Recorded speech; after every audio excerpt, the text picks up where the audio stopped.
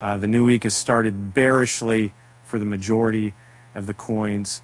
According to CoinStats, the rate of Bitcoin has dropped by 1.21% over the last day.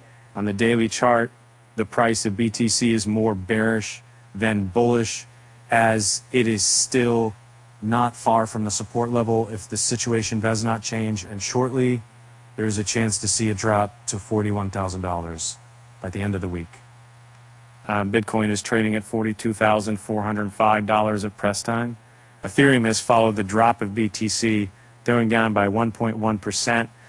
From the technical point of view, Ethereum is trading similarly to BTC. In this case, a test of the $2,447 level is likely to happen soon.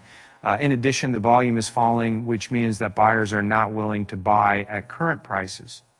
But Ethereum is trading at $2,513 at press time. XRP is falling the least from the list today, declining by 0.75%. On the daily time frame, traders should pay attention to the bar's closure in terms of yesterday's low. If it happens below 0.57158, the correction is likely to continue to the 56 range. XRP is trading at 5,715.15 at press time.